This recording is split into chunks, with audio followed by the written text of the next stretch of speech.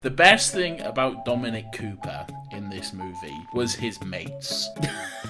During the Don't Waste Your Time on Me, whatever the fuck that song's called, on the beach where he's singing with Amanda Seyfried, and then all of the boys come in to do the stag do. That was the best part of his involvement in this movie. 100%. When they're all doing like the penguin run across the pier and all that sort of shit. What a great time. I wanted to be involved. I wanted to be, and tell you what, a bunch of bloody shitless Greek men. It was good. It was good. David's just going to spend his entire Greek holiday on the beach praying that 30 people in snorkels just descend upon him and then just start dancing. When in Greece, do as the locals do.